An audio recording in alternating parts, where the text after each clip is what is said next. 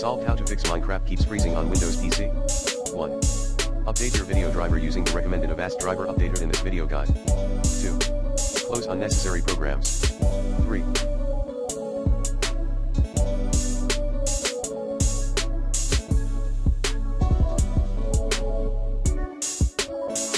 Lower the in-game graphics settings. See details below. Full screen resolution, current. Graphics, fast. Smooth lighting, off. 3D anaglyph, off. GUI scale, preference or automatic. Brightness, preference. Particles, minimal. VSync, off. View bobbing, off. Clouds, off. Lower max frame rate. Path, options video settings. 4. Turn off VSync. And for NVIDIA control panel users, disable vertical sync in global settings.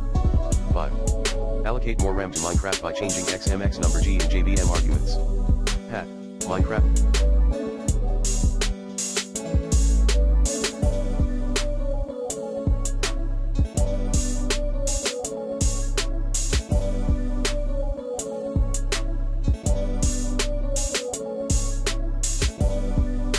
Launcher installations ellipsis/menu icon edit.